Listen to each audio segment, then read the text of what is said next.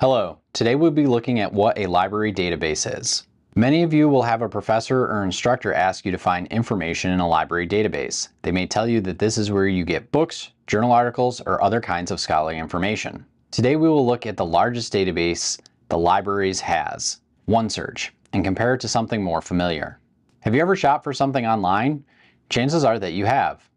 Most of us are probably familiar with something like Amazon.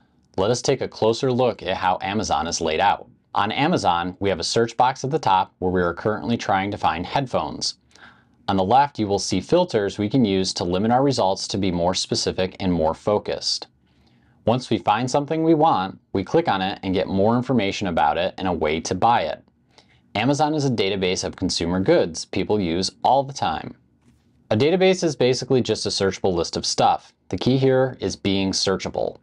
If you think about it, you probably use databases all the time, such as Netflix or Hulu to watch movies and shows, and Spotify or Apple Music to listen to songs.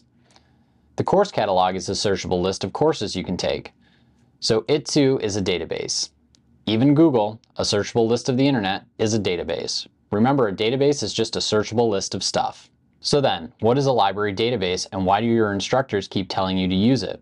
A library database is a searchable list of different information sources. These can include, but are not limited to, journals and journal articles, books, video, conference proceedings, and other types of information sources that libraries collect.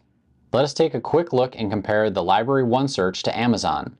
In Amazon, we had a search bar at the top for our keywords, filters on the left to help narrow our search, and results we could click on to get that item or more information about it. Here we see the same thing with our search box at the top, our filters on the left, and our results that we can click on to get more information. Let's look at our search results. Here we have gone into the record or description about the piece of information, and we can learn a bit more. This is also a place where we can get the item in full text. Unlike Amazon though, you don't have to pay for this. The UB libraries have already bought you access. Remember that if you are asked to use a library database, it is just a searchable list of stuff like journals and journal articles, books, video, etc. And you are already familiar with databases like Amazon, the course catalog, Google, and Netflix.